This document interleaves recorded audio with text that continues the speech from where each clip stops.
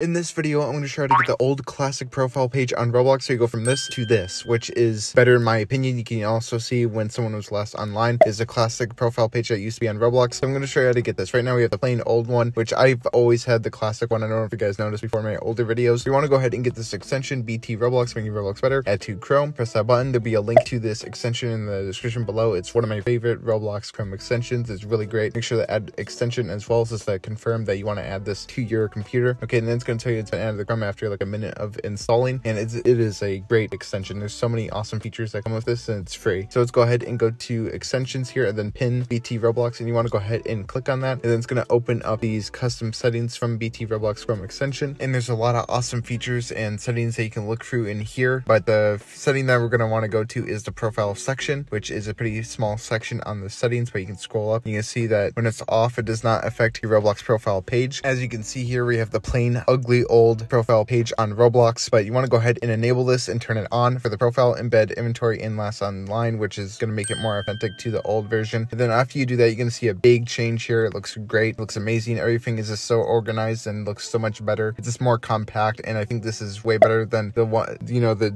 profile theme page that we have today. I think the classic one was much better. We have the inventory at the bottom. Then as you go up, you have the groups, your favorite games, the badges that you've earned, and Roblox badges on top of that, and then your friends list. It's just really nice and compact, and it's organized really great. You have the last online feature, the place visits, the join date. You can see your avatar with the description. It's really nice. I really suggest getting this extension. Link in the description. If you found this helpful, make sure to go ahead and subscribe to the channel and smash the like button, and goodbye.